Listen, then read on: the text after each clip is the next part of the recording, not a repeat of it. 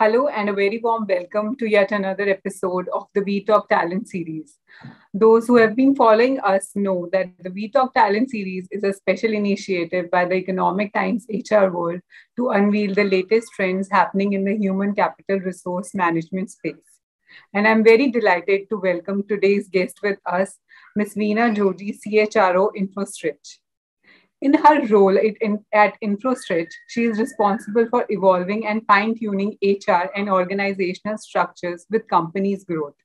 As a firm believer in the importance of culture for a company's success, Veena is dedicated to developing high-performance teams that help Infostretch compete and win globally. She leads Infostretch's HR operation globally and partners with leaderships to shape strategies that help ensure that everyone at Infostretch has the skills and resources and drive to excel in company and profession. As a head of its people team, she is responsible for connecting and developing and caring for companies' ever expanding workforce in the face of extreme social and business transformation. She oversees many functions that help employees do their best work, including talent development, employee relations, business partnership, benefits, and compensation. Welcome, Veena. Thank you for having me, Priya. So without any further ado, I would straight jump into my first question and ask you if you can share a brief overview of the disruption and transformation taking place in the industry, since we have been witnessing how the times has been changing in past few years. So if you can share an overview of that with us. Yeah, thank you for that question, Priya, because it's really apt in today's times. As a digital services organization, Apexon Infostretch, the two factors that influence the seismic shift were our customers as well as our people. Our customers were not just focused on using technology, but also on how they drive innovation, about their organization change and new cultural behaviors to improve efficiency. So you can imagine when it comes to large organizations, even 1% of productivity gains can actually impact a company's bottom line by millions. So the digital revolution touched nearly every aspect of what we do and how we do it. So from monitoring our health through wristbands that track your heart rates, to sleep patterns, to communication through electronic media, to consumer interactions such as online banking or online stores with same-day delivery. You can imagine all aspects of touch points went through a transformation during this period. And when I look at our people, what caused this disruption was the opportunity and time to reflect, rethink their potential, and ensure that they are positioning themselves towards the future. So the change in power and balance where there were shifts in value happening in the industry between the companies as well as within the company, between customers, and of course our ecosystems. All of this, I think, came together to cause this disruption and transformation in the industry.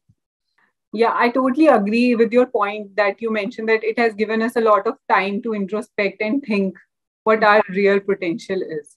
Yes. So with that, I would like to ask my second question. How do you redefine employer brands to attract hybrid talent in the virtual context, since the time has changed so much? So our company has actually grown from being about 1,000 or a little over 1,000 plus in the beginning of 2021 to currently, as we speak, we are 6,000 people.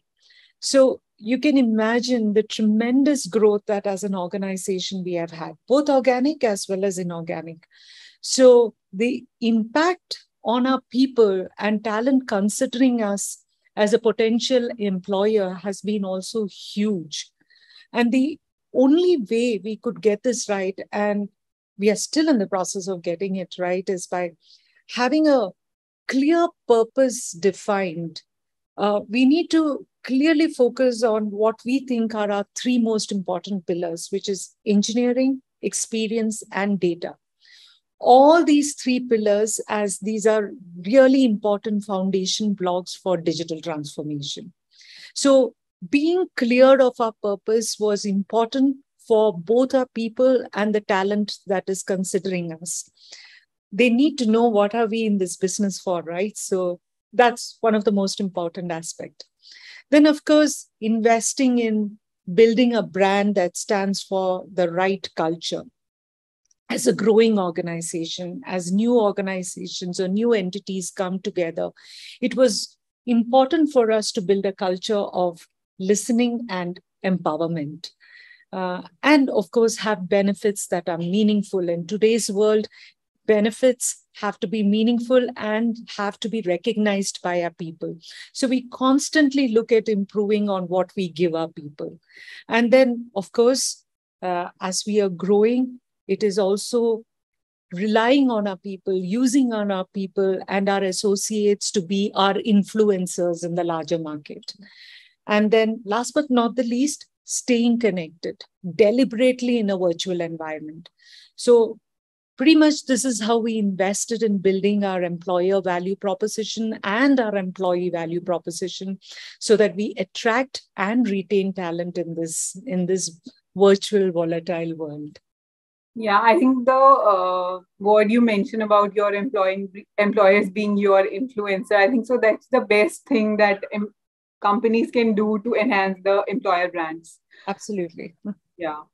And also you mentioned that from being 1,000 plus to now being 6,000 plus. That's really impressive. And with that, I would like to jump into my next question. So what skills do you look for while hiring across functions? Technical skills, soft skills, behavioral skills, or a combination? Given our growth and given the industry we operate in, this is a common question that comes our way. So ours is a technology company, and over 80% of our people are computer science or electronics graduates.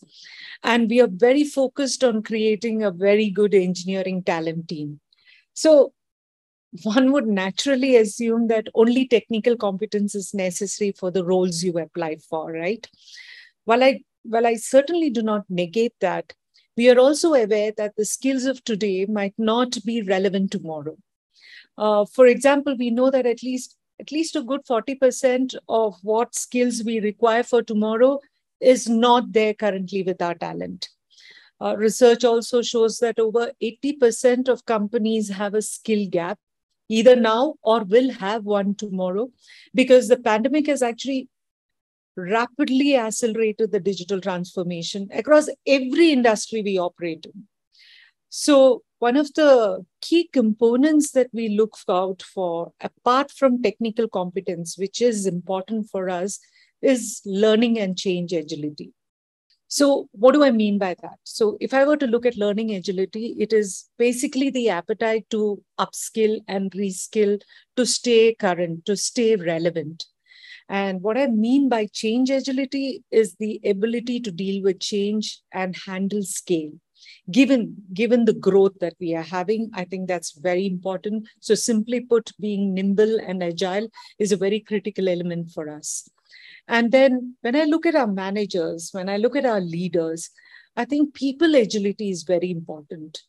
What I mean by that is the ability to lead with emotional competence and yet always look at the best way that we can achieve results as a team together. So keeping all of this in mind is how we kind of evaluate our talent depending on which role they have applied for. And I think we have been very successful in this. Yeah, actually, pandemic has given a lot more scopes to other skills as well. Earlier, there has been a more focused on technical skills, but through pandemic, we have also seen that companies are now giving more push towards the learnability and the agility for the candidates. Absolutely. And some of the biggest challenges that they have been facing have been the employee engagement part, since the world has all gone to virtual and the normal office interaction has been a limited scope. So with that, I would like to ask you, what is your employee engagement strategy and how it has changed post-pandemic? So ever since the pandemic, we have been operating in a hybrid environment, right? So the employee experience to us in HR has to be intentional and inclusive for those in office as well as those online. So we realized that we needed to actually think differently as our managers were striving hard, and so were our people. The change was actually instant. It just happened overnight, right? And it was evident that there has never been a more challenging time to be either a manager or an employee. So on both sides, people were facing this shift. So a few things that we did were, and it's very simple. We created awareness amongst our managers and leaders that they need to communicate and stay connected. And this has really made a difference. And our attempts to ensure that we have the right levels of communication across the board has been very deliberate. The second thing is that we also realized as a HR team that we need to get creative and with collaboration as well as with connection. What I mean by that is we need to engage our people more frequently, and we really need to do that in a much more better way because we were operating in a hybrid world. So we went bold in adopting technology and introduced a new tool that would reach out to our people and help us identify areas that requires immediate attention and also action. So we kind of could, using this tool, make out what people's sentiments are, what the team morale is, where exactly is the problem, what is pulling us down, and then look at interventions, targeted interventions accordingly. So these were some of the things that we did. And these two, we did it deliberately and with a lot of intention. And I think because of that purpose of ensuring that there is proper communication and there is structured communication, things really worked for us. So that was pretty much our engagement strategy. And we continue to build on it as we speak. We just try and get better every day because our scale is just going up and up. Yeah, exactly. I totally agree with your point about the personalization. I think so that works the best for the engagement. Yes. Thank you so much, Veena, for sharing all those points with us today. Thank you. Thank you, Priya, for having me over. Thank you.